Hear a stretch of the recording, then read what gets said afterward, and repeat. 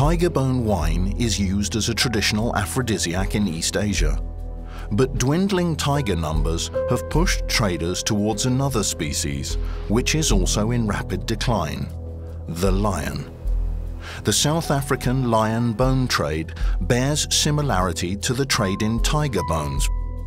Most of the lion bones that are exported from South Africa to Asia are byproducts of the lion hunting industry and come from animals bred in cruelty. This way, the canned hunting business also threatens lions in the wild. As Asian consumers pay higher prices for bones from wild-ranging animals, fulfilling the high demand for bones in Asia means that the poaching of wild lions could increase. There is a solution. Let's demonstrate what we can achieve by joining together. Please help PAWS to save these lions and call for a ban on canned hunting.